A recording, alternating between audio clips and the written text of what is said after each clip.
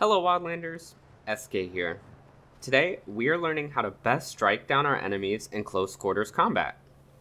In this tips video, we are addressing tips and tricks for players that are newer or of moderate experience with the Wildlander mod pack. With melee weapons, the first place to begin is the three different weapon types. There are hammers and maces, which dish out blunt damage. These are the best against certain enemies that aren't prone to being sliced through. A great example would be mud crabs, which have a natural resistance to swords and arrows, but are more easily taken down by a mace smashing through their hardened shell. Another example would be skeletons, which have no skin or organs, and because of this take significantly reduced damage from daggers and swords, but are, however, vulnerable to a hammer to their ribcage. Taking a look at swords, they deal slashing damage.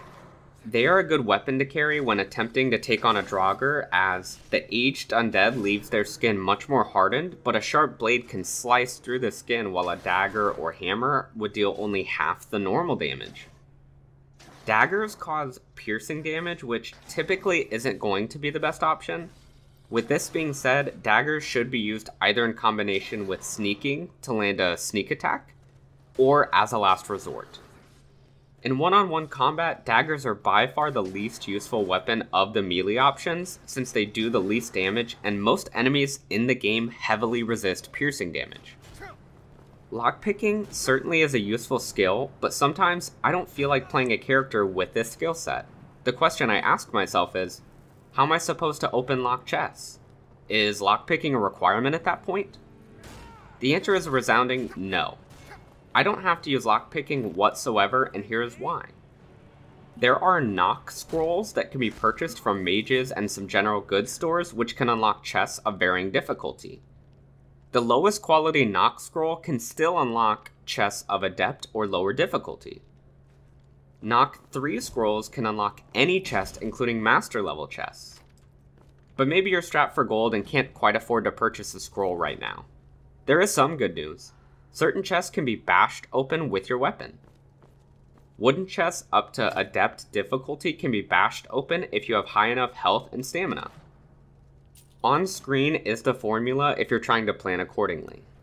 With this being said, any chest with greater than adept difficulty cannot be bashed open, nor can boss chests or steel doors be bashed in this manner to unlock.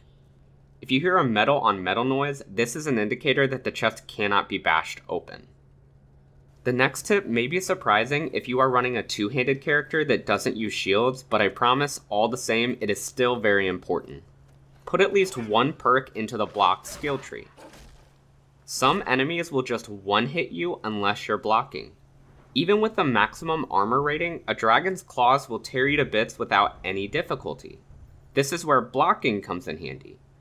The first perk in the block tree gives the player 25% additional blocking with or without a shield. Adding on to this tip, if you are using a shield, I imagine you are blocking, but if you are using a two-handed weapon and aren't already, blocking enemy attacks is a vital way to stay alive. While some enemies should be dodged and not blocked, most attacks are best blocked. If you are being attacked by a two-handed weapon, I recommend dodging even if you have a shield, as a power attack from a two-handed weapon is likely to either kill you on the spot or take you to low health in an instant. Additional perks in the block tree can be useful, but keep in mind if the description only mentions a benefit to a shield, it almost certainly doesn't benefit two-handed blocking. This tip is one to be used at character creation. When choosing your race, keep in mind the type of melee character you will be using, and whether or not the race you are choosing will be beneficial. There are a couple races that I highly recommend avoiding. High Elf, due to their power attack costing extra damage, increased damage received from spellcasters, and no benefit to melee abilities whatsoever. Similarly, Wood Elves and Khajiit are not great choices for melee characters due to not adding any benefit to melee play. I will add that if you are planning an unarmed character, that Khajiit would actually be a pretty good choice, as its claws increase its unarmed damage and its movement speed is naturally faster. Taking a look at the races best for a melee character, while other races are absolutely viable, I highly recommend either Orc or Imperial. Orcs have the lowest cost of power attacks, which makes them great heavy swingers, and they can enter a rage that makes their physical damage taken halved and physical damage dealt doubled, taking down even the strongest of enemies. Imperials, on the other hand, naturally have 50 extra stamina, great stamina regeneration, and decreased power attack cost. I would argue they are the best race to choose for a melee character. This final tip is a very important one. All armor has a specific armor rating, also known as AR, and each piece of armor adds to your total AR. AR is beneficial to reduce the total damage taken.